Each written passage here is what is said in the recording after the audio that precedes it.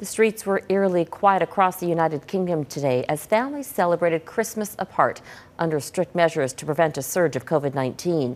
Today, the Queen acknowledged the incredible sacrifices in her annual Christmas Day speech. Crystal Goomansingh reports. It's not exactly a quick trip down Candy Cane Lane. Trucks are moving through the Eurotunnel and at the Port of Dover, but it's slow going. More British military members have been pressed into service to speed up COVID-19 testing of drivers. The backlog of transport trucks in England, another unexpected twist in a year knotted up like a string of Christmas lights. Every year, we herald the coming of Christmas by turning on the lights. And light does more than create a festive mood. Light brings hope.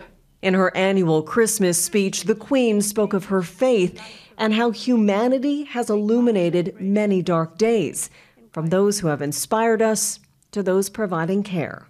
For many, this time of year will be tinged with sadness. Some mourning the loss of those dear to them, and others missing friends and family members distanced for safety, when all they'd really want for Christmas is a simple hug or a squeeze of the hand. If you are among them, you are not alone.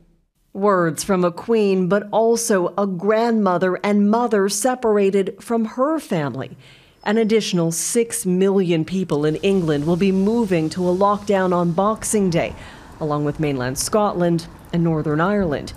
After a last-minute Christmas Eve Brexit deal, Prime Minister Boris Johnson is back to trying to soothe a nation ravaged by the virus. I still think that feeling of hope is all around us this Christmas, because there really is a star in the sky, and it is glowing brighter and brighter.